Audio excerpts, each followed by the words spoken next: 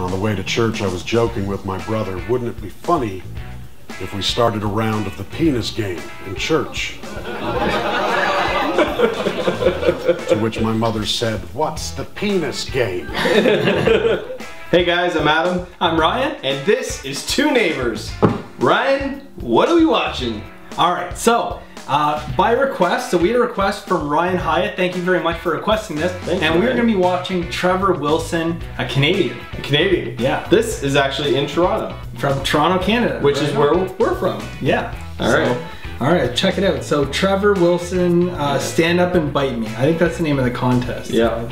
He's contestant number 7. I don't move much.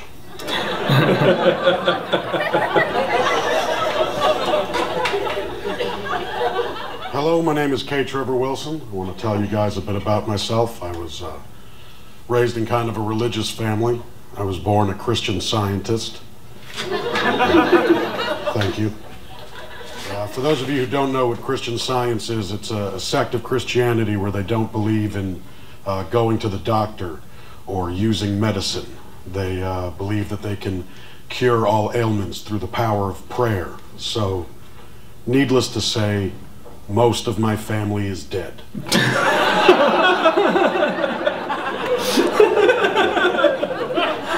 Doctors are important.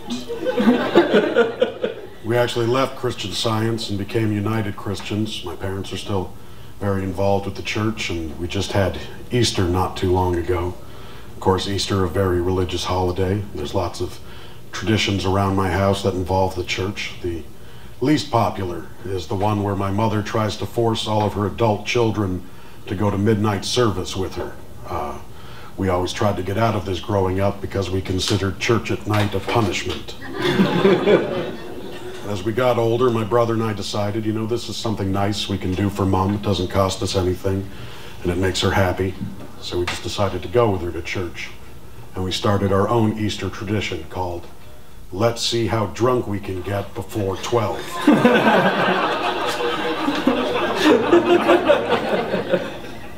The answer is always very. You can always get very drunk if you really apply yourself. And I still remember the first year that we tried this tradition. My brother and I got nice and rye drunk, and then we all loaded into the family station wagon and off we went. And on the way to church, I was joking with my brother, wouldn't it be funny if we started a round of the penis game in church? To which my mother said, "What's the penis game?" And I said, "Well, Mom, the penis game is when one of you says penis very quietly. And then the next person says penis a little bit louder. You keep going back and forth until either one of you chickens out or one of you is screaming penis at the top of your lungs." I played this game. She said, "You are not playing the penis game in church. That is not happening." And I said, "Mom, of course we're not going to play the penis game in church. That's ridiculous. Who would do that?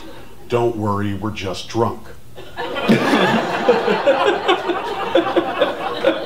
And we get to church, and Mom likes to go to church early so she can get the seats up at the front, because that's where all the good religion is, people, is up at the front of the church. You don't want to be in the back getting the leftover Jesus with those heathens. You want that fresh squeezed Jesus right from the pastor's mouth.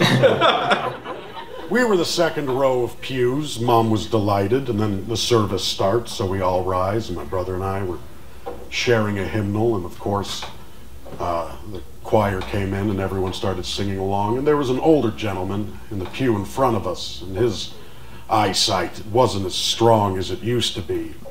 He was having some trouble following along with the words as they were written in the hymnal. Sometimes they're written very small. And he was an older gentleman. His hearing wasn't as strong as it used to be. He was having some trouble following along with the melody that the choir was singing. So he made up for these handicaps by singing just really loud and whatever the fuck he wanted. It was awesome. He was all over the map. Just,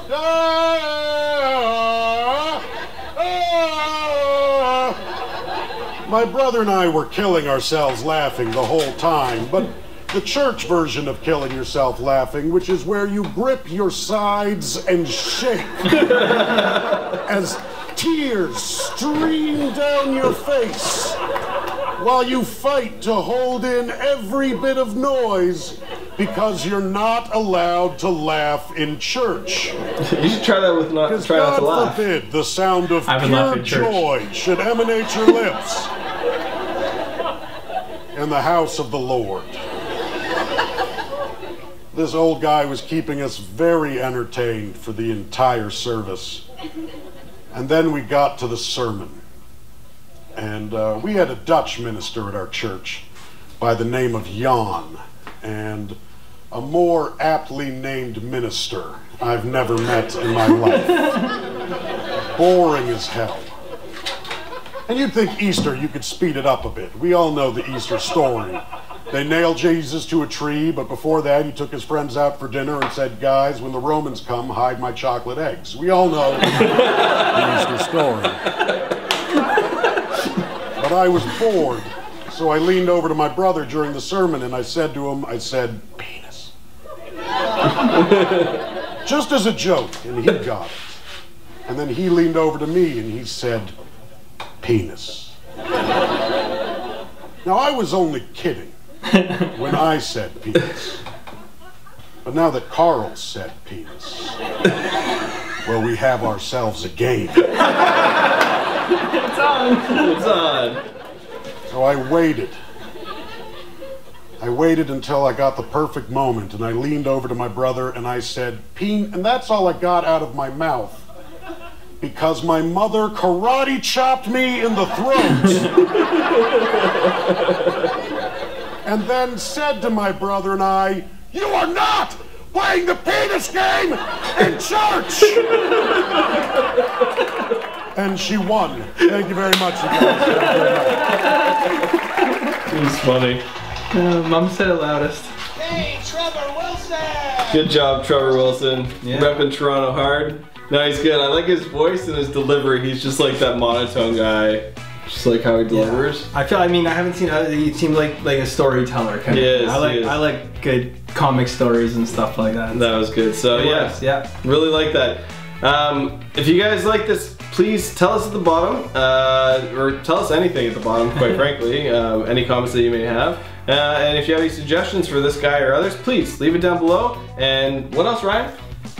Like, share, and subscribe, but also, thank you, Ryan Hyatt, for recommending that. Thank you very much. Yeah, really appreciate it. So yeah, guys, like, share, and subscribe. It really does help. Doesn't cost you anything. It does help us a lot. So we appreciate that. And we'll see you next time. Later.